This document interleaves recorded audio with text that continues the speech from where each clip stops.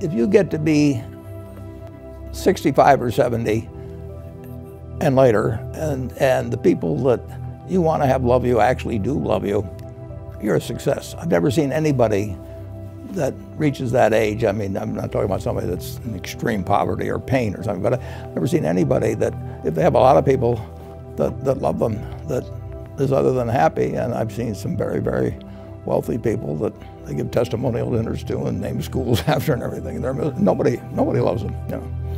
Their own kids would say, he's in the attic, you know. Nobody ever came. What are, say, 3 pieces of advice you would give to people who are looking to succeed in business?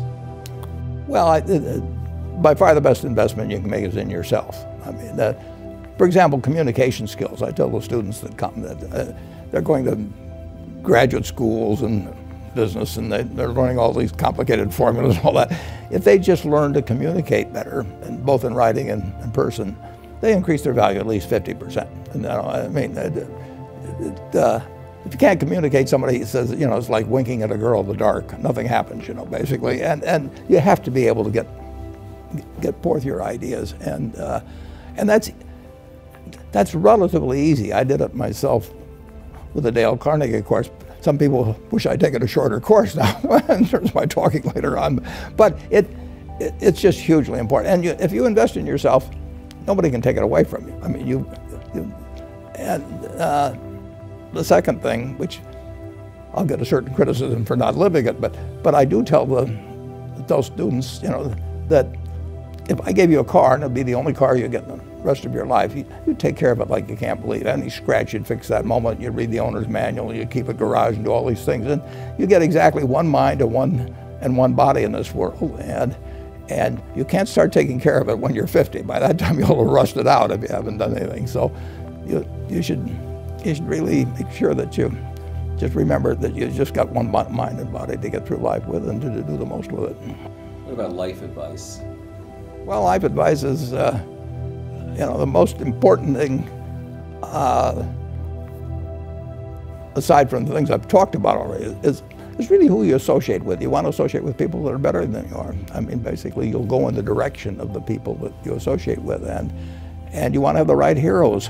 You want people, if you want to emulate somebody, you better pick very carefully who you want to emulate. And when, obviously, you can't pick your parents. They're going to have an enormous influence on you, but you don't get a choice on that. But you get choices as you go down the line, and who you admire, who you want to copy, and the most important for most people in terms of that decision is their spouse. It's also important in terms of a partner in business, but the partner in life is the most important one. You want to pick a spouse that's better than you are, and then he or she, and you hope they don't figure it out too fast.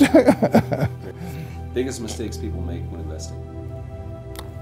Well, they try to, they just don't realize that all you have to do is just buy a cross-section of America and then never listen to people like me or read the papers or do anything subsequently. They think that because you can trade, you should trade. You buy a farm, you buy an apartment house, you can't resell it tomorrow, and you know the cost of moving around.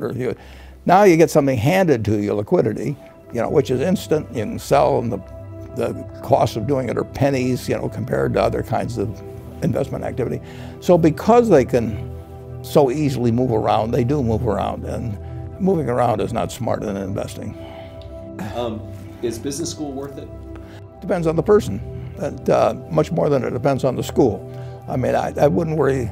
Some people are going to get a lot out of advanced education, and some people are going to get very little. And I don't even think it's important that every person go to college at all. I mean, we have all kinds of jobs at 70 or so thousand a year, 80,000 a year, that college training is not of use. And I actually was not keen on going to college.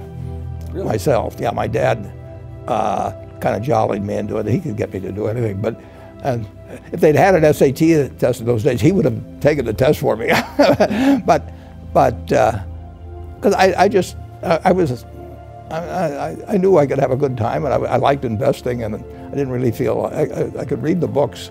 So I don't You know, it's a big commitment to take 4 years, and the cost involved, and maybe the loans involved, and everything. I think, depending on what your interests are in life, I don't think it's for everybody. I think it's for a lot of people, but there ought to be a reason you're going, and I didn't really see much reason.